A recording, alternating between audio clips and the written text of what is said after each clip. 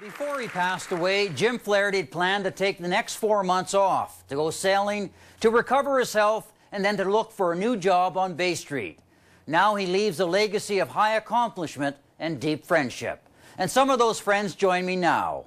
James Rajat, who was the chairman of the House of Commons Committee and a very close personal friend of Mr. Flaherty. David McLaughlin, who was the former chief of staff to Mr. Flaherty.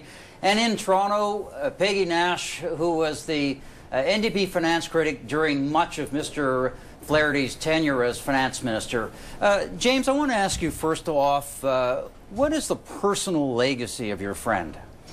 Well, he's obviously left a tremendous political legacy, and as Jim, I mean, one of the last few times I saw him, I went to his office, he took me around, introduced to every one of his staffers, and one of the staffers had done up a list showing that he was going to soon become the longest-serving Conservative finance minister. So he has a tremendous political legacy. But Bob, I mean, to your question, the memories of the last day here have just been the memories I've had of him as a friend. We used to do annual trips to Ireland every summer, golf trips. We'd go on many sporting trips together with he and his sons, most often his son John, who's a huge sports fan.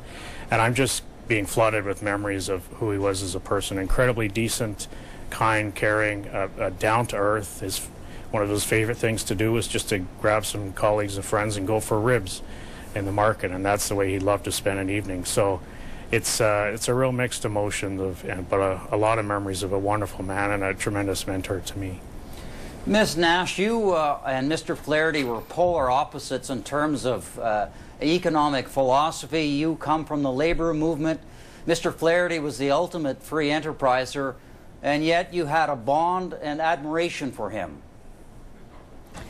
Yeah, that's certainly right. I did. I wasn't a personal friend. We didn't go out for drinks or dinner or anything, but I always felt we got along. I knew him as a tough opponent. When I challenged him in the House, I knew he'd give back as good as he got. But he was always someone who was very approachable. If I needed to meet with him, I could meet with him, and I found him refreshingly frank when we would sit around his boardroom table and chat about a particular issue. And I always knew that he never took my opposition personally, as I didn't take his, and that he was just a colleague that you could tell had a big heart and was always very approachable. And I think most people saw in him that he had a really keen sense of humor, and that's often in short supply in the House of Commons. Well, David, he had to deal with some very major economic issues confronting the country. What was it like working with him around the table? And I get the sense that pragmatism ruled more than ideology. Oh, he was incredibly pragmatic because there was so much riding on what he did and what he didn't do on his decisions. I mean, you think of that first year and a half, which I think were very crucial in setting the tone and the seeds for Mr. Flaherty's success. I mean, it was minority government days. We didn't know if our first budget would be our last budget. I mean, we actually delivered the first budget in May with half the office staff than what you normally have because we were just going great guns on everything. We didn't have time to hire. We just had to keep moving on things. So what you saw with Jim Flaherty in the office was a professional minister. And by that I mean somebody who took departmental advice, listened to it, but also felt free to challenge it as minister. He recognized his role was to bring that political dimension there in a democratic system, seek advice, but engage with officials. He was very professional with them. He was very honest with them, straightforward. He could be a very exacting, taskmaster. I mean, he didn't suffer fools gladly because he was no fool himself. He was strong intellect, questioned many things in a way to find things that could be better, brought a political dimension to stuff. So, if you wanted to succeed in Jim Flaherty's office, you had to be on your toes. James, what was it? I mean, we all saw over the last year that he was clearly sick with this skin disease, bloated, and often at times emotional because of the drugs he was taking. Did anybody ever, you and your friends, say, Jim, you've done everything you possibly could. It's time to get out of this game? I did personally, and I know, the group that went with him to Ireland. We said, Jim, you've given everything you can to public service to this country. And we just hope, you know, as a colleague, I said, I wish you run forever because I'd like to keep serving with you as a colleague, as my mentor. But as a friend, I just want you to have a post-political life with Christine, with your 3 sons, doing the things that you love to do, you know, going on the golf trips and being able to just experience the thing of life that he so richly deserved. That's why it's so hard to take this. It just seems so unjust that at the end of all his public service, those 20 years and of living that kind, especially the suffering at the end, which he bore up so well. Like he didn't want to talk about it. He never complained about it. If you asked him, he just said thank you, and he'd prefer to move on to another topic. But it just, you wish he'd had more time with Christine, the 3 boys, his friends and family. It just seems all so unjust. Miss Nash, it does seem like a tragedy. It does seem so unfair that he left so soon after, you know, spending 20-some years of his life in devotion to public service. Is there any personal moment that you'd like to share with Canadians in your dealings with him?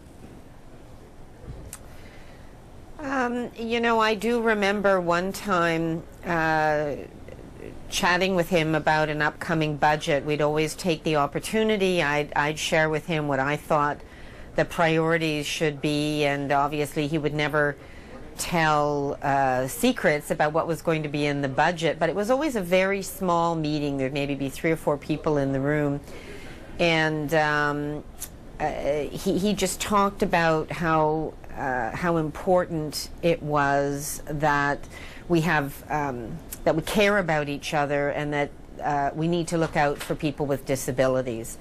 And I knew something about his personal situation. That had been something he felt very strongly about. And it was in that budget that he brought in the tax measures for people with disabilities. And I could just tell in that small meeting that, you know, yes, he had a reputation for being staunch conservative, you know, free market. You said it at the beginning of this segment, but Jim Flaherty, the person, my sense was that he had this huge heart, that he really was doing what he felt was best for the country in all its dimensions, and that there was really a very, very decent human being that underpinned Jim Flaherty, the finance minister. He was an extraordinary listener with colleagues or with anyone. You'd bring him in to a meeting, he would be the one he'd make maybe a minute of, you know, opening remarks, and then he would turn it over to you. Often with colleagues, he would ask every colleague to speak before he spoke. He was just an astounding listener, and he would take good ideas from anywhere. I think both Peggy and David have pointed to those. But I think what shone through... He never took enough of my good ideas. He always had tremendous respect for you, Peggy, tremendous respect and regard for you. He did, and he did have respect for colleagues across the floor. But the humanity is what really shone through in him, and I think you've talked about this in the last day, Bob, is... You know, and there's a story, if you wish me to tell it. I mean, one of our last trips to Ireland, we were there, and there were some Canadians in a pub in Dublin. It was our last night there, and they recognized him, and it was 3 generations, and it was quite a sad story because they were all there. The father had, I think, a terminal illness, and so they were there to kind of touch base with their roots. And what do you say to kids who are going to lose their father coming up? What do you say then to the grandmother who is going to lose her son? And Jim Flaherty, I'll always remember this, he grabbed the grandma, he went out on the dance floor, and he waltzed this beautiful Irish song, and he didn't know what to say. None of us knew what to say, but he did exactly the right thing at the right time, and we just said that's the perfect thing to do. And that's just the humanity, and that's the person I'll always remember. Well, thank you very much. He will be greatly missed. I appreciate you coming on. For sure.